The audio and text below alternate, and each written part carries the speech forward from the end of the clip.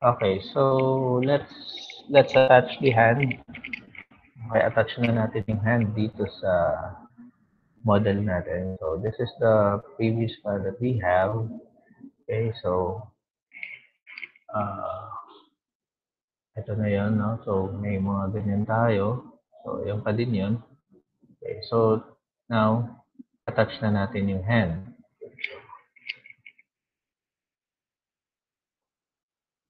So get the chapter 11, clone it, and make it chapter 12. Okay, and then i-open natin. Okay, so let's start off with this one. Ihiwalay muna natin ito.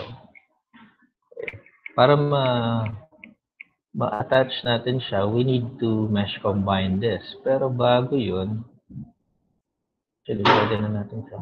Select natin to, and then mesh combine. Okay, so yan. So since isang ano na lang siya, we already mesh combine this. Okay, so here, okay, delete natin yung faces na magkaharap.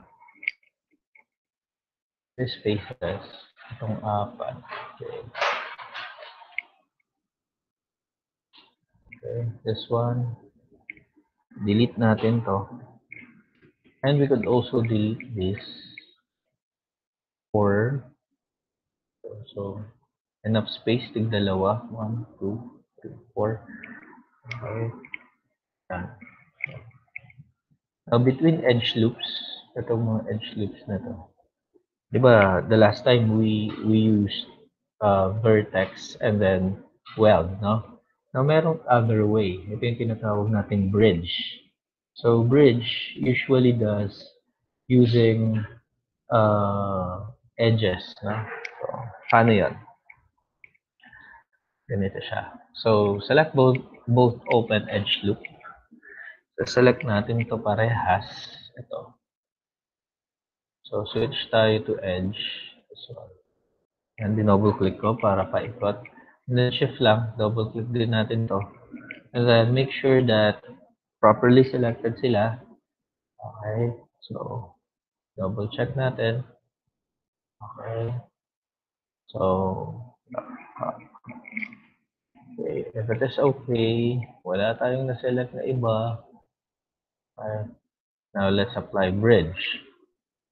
Actually, pwede naman yung weld, no? Pa isa-isa na. Para lang at least may idea kayo kung ano yung other way, kung gusto natin ng other way other than weld, no?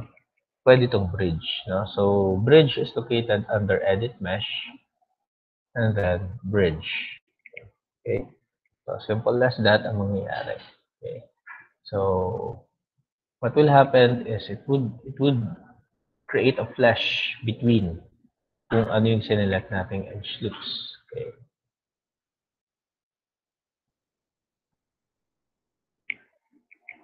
So, yun, no?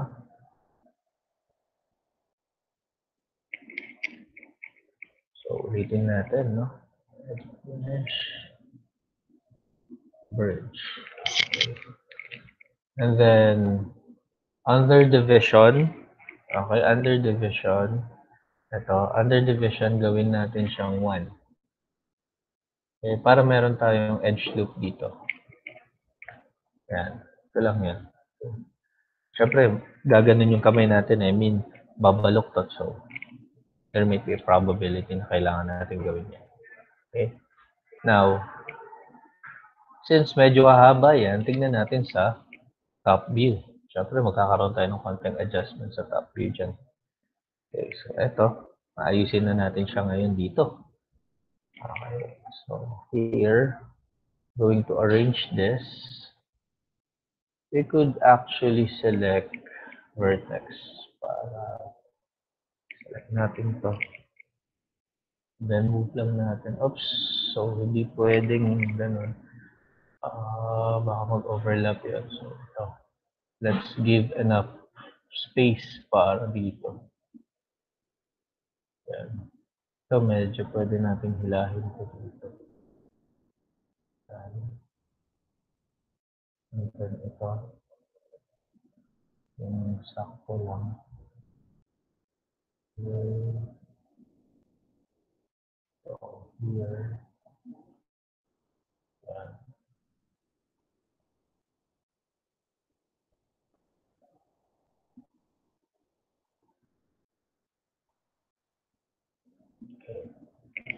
And then, syempre, i-adjust natin to.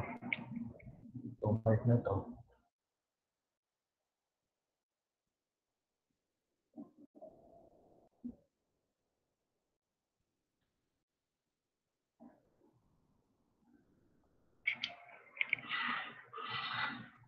Yan.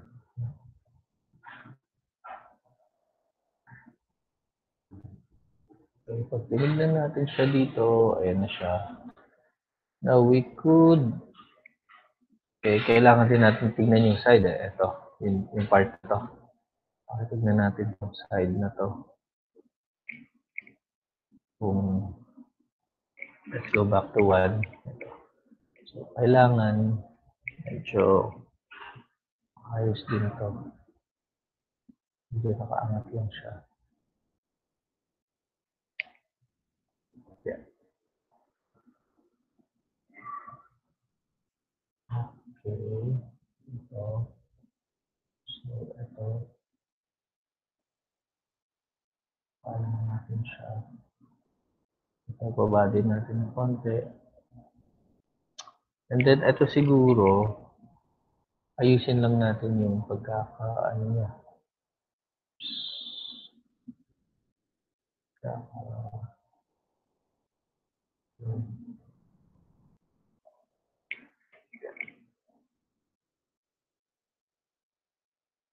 Para medyo maayos lang ang itsura niya. This is few adjustments lang naman.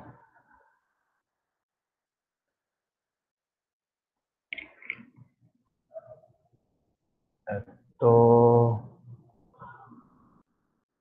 siyempre ito medyo dapat medyo nakababa na konti. Yan. Etong part na to medyo dapat nakababa rin ng konti. Papasok ko lang. Okay, ito rin. Kasi nadagdagan tayo ng edge eh. So,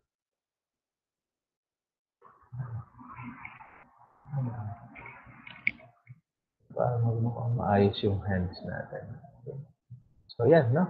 So, complete na yung hands natin. Okay? So, object mode tayo. Yan, no? Complete na. Halos yung kamay natin. So, yan. Next video natin is extruding the legs. Okay, but for now, we're going to recreate all of this down to the last one hanggang ma-attach natin na maayos yung fingers. Okay?